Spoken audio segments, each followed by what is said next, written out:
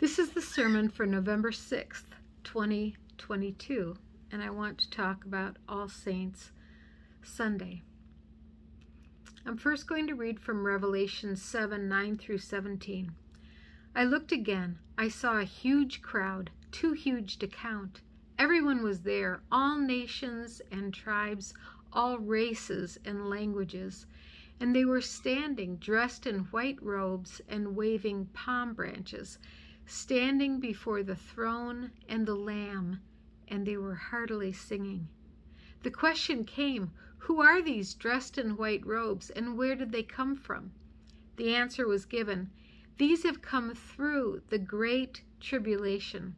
That's why they're standing and singing. God and the Lamb will pitch a tent there for them. No more hunger, no more thirst, no more scorching heat. The Lamb on the throne will shepherd them and will lead them to spring waters of life. And God will wipe every last tear from their eyes. And then from 1 John 4:7 through 18. Love comes from God. Everyone who loves is born of God and experiences a relationship with God. If we love one another, God dwells deeply within us. There is no room in love for fear. Well-formed love banishes fear. Well, this was one of those weeks that I started, wrote, and then erased the sermon that I had well begun. And the last time was after thinking about Bev Bounds and her death just Friday, and I only heard of it late Friday. And her death came without any warning, and so that was tough for us, especially since she was in church every Sunday. By phone, yes, but she was in church and talking with us, so it did come as a bit of a shock. We all know what it's like when we have no warning and are not ready for such a loss. Of course, we know what it's like when we have warning, and even that, we're not ready for it, and it's tough. And that's why we are very glad for God to be so tenderly loving and wiping away every tear. And the tears are holy as well. So, yeah. Bev was one of the saints in this Davis church, and people have been through a lot in this church. She was consistently kind and gentle, giving and positive. Not the only one like that, but of course, Bev, an individual. I truly wish that I was more like her, and I wanted her around longer so that I could continue to learn from her and try to be more like her in my life. Again, not the only one like that. She would argue with me if I described her like that, but she can no longer argue with me, so there you go, I'm saying it. I'm like most people, most regular people, a mixed bag of good qualities while also being difficult at times. And there are people who will tell you that, so you don't have to take my word for it. Even though Bev and the others that we named today are with God and with loved ones in heaven, we can continue to learn from their examples. That's a benefit of having known beautiful people. Everyone here knows someone like that. It's a blessing. But I want to talk about saints again. And saints are simply forgiven sinners, which we all are forgiven sinners. We are forgiven and loved deeply by God, and God enables us to love one another. We're all saints, forgiven and loved sinners, held and loved by God no matter which side of the veil we are on.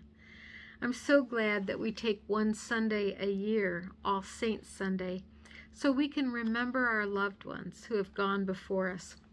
They don't even have to be good church people. My mother was an example. She didn't go to church. She gave money to the church that I attended, but I was the only one in my family that went. That was Glenview United Methodist. So I still honor my mother on All Saints Sunday, and it's okay. God holds us all, and that is grace. Two things that we notice about this Revelations passage. The first is that these saints are ones who have come through the ordeal. They've come through the great tribulation. And they're happy because they've come through suffering and they've gone out to the other side. God and the Lamb will pitch a tent there for them. No more hunger, no more thirst, no more suffering, no more scorching heat. Of course, that was a big thing in desert places. The Lamb will shepherd them, leading them to spring waters, and God will wipe away every last tear from their eyes.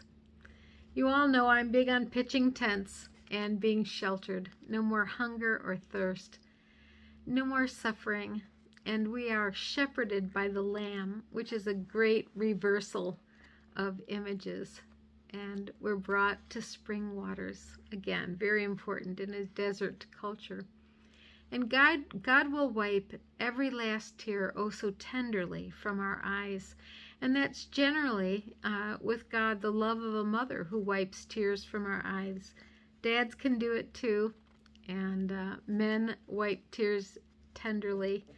In my family, it would have been my mother who would have been wiping tears. And sadly, she died when I was only 20 years old. But the scene in this Revelations passage is a huge crowd from every race, language, and nationality. A great, vast throng. And I laugh sometimes because for those who don't like foreigners, here it is in heaven. And people from every people and language and race. Heaven's full of them. People of great, great variety. The Lamb becomes a shepherd, which is a picture of vulnerability and smallness. No mighty warrior here on a great white war horse. Instead, it's a lamb. And it's okay for everyone to say, "Aw," and to get a sense of the tenderness of God in that. It's quite the image of heaven in Revelations. And of course, we all need a little more of that tenderness. And then we have the 1 John passage. Love comes from God. Everyone who loves is born of God and experiences a relationship with God. If we love one another, God dwells deeply within us. Love connects all of us. On both sides of the veil, love connects us and dwells deeply in us, and we call that love God. It's one way we understand love. There's no room in love for fear, which is an interesting part of the passage. Well-formed love banishes fear. Those are almost hard words, and they're hard to understand. And so I want to look at that today. This could be a soft passage about love until we get to the end, where it talks about, sure, God is love, love is God, God dwells deeply within us when we love. It's all great, but then love banishes fear.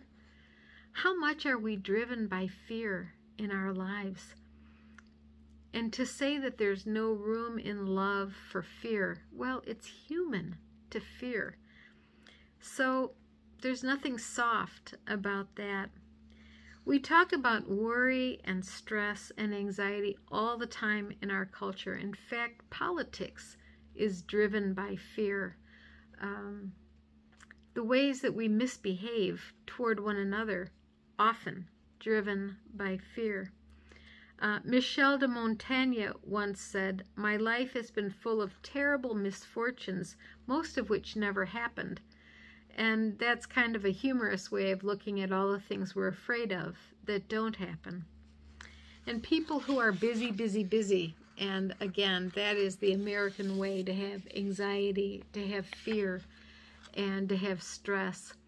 And why do we feel so overwhelmed? Why are we so busy we feel overwhelmed? Why do folks choose to be busy, busy, busy, especially the American way? Largely, it's fear. If they don't need me, then who am I? If they don't depend on me, they might fire me. Or maybe because we're busy, busy, busy to make money. And again, if people care about that more than anything else, why? Maybe because it's a fear of running out of money.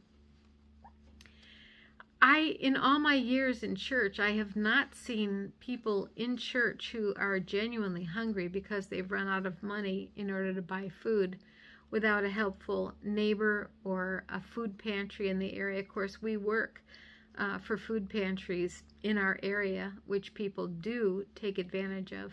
And I remember hearing wonderful stories from 60, 70 years ago when neighbors would bring food by, and they might not even leave a note. They would just leave the food. So we do understand that in the church. And we support food pantries because we don't want children hungry. We don't want anyone going hungry.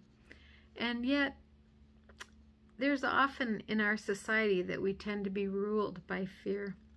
I walk around being nervous and fearful a lot, and what does that say about my maturity and love? Not much. It's an area in which I need more work, for sure. I sometimes am afraid of being late for something, and then I might snap at some poor innocent bystander because I'm fearful. And I don't like that in me. I don't like it when I don't act my best because I'm afraid. That's what it comes down to. So even I have a mixed bag of good and poor behavior. What if we loved, and what if we knew we were loved in a way that didn't allow for any fear, anxiety, worry, and stress? Can you imagine that? Can you imagine being so suffused by love, so full of love, that we don't have any worry or stress? What would that be like? When we're newborn, we're held and we're loved, and I swear we know deep down that we're loved by God. At some point, that somehow gets broken, and we spend the rest of our lives trying to return to knowing it with varying degrees of success. We're saints, we're forgiven sinners, we're growing to maturity in Christ, and we are maturing in love, genuine love, and that kind of love crowds out fear. Laughter helps us know about genuine love, and for me, being in nature helps me know God's genuine love. When I sit with people and listen, and I appreciate strengths in them that maybe others don't see, then I know genuine love. What are the ways that you experience genuine love? And is it deep enough? Is it true enough that it crowds out fear and stress and worry? I hope so. I hope it does. You know, sometimes dancing around the house to fun music is a way that we can laugh and learn about love, and it can crowd out fear. How does love crowd out fear for you? And how can we experience that in conversations that we share together? When we're convinced that we're no good and we're convinced that we're not worthy of love, that's not part of God's story for us. And have you ever wondered if you're living in the wrong story? If you are, then how do you get out of that wrong story? If you're living in an old, untrue, broken story, if you find yourself in the wrong story, then leave. And of course, you know, I hope that we live in the story of love given, love received, love shared, love remembered. Sometimes we're deeply afraid of things, struggling with a question that feels like the end of all that is good, that is fearful and not true to genuine love. Sometimes the things we're most afraid of don't happen. Things that never happen, 40% of the things we worry about. Things over and past that can't be changed by all the worry and stress in the world, that's about 30% of what we worry about. Sometimes we worry about our health, that's maybe 12%. Most of it doesn't come true.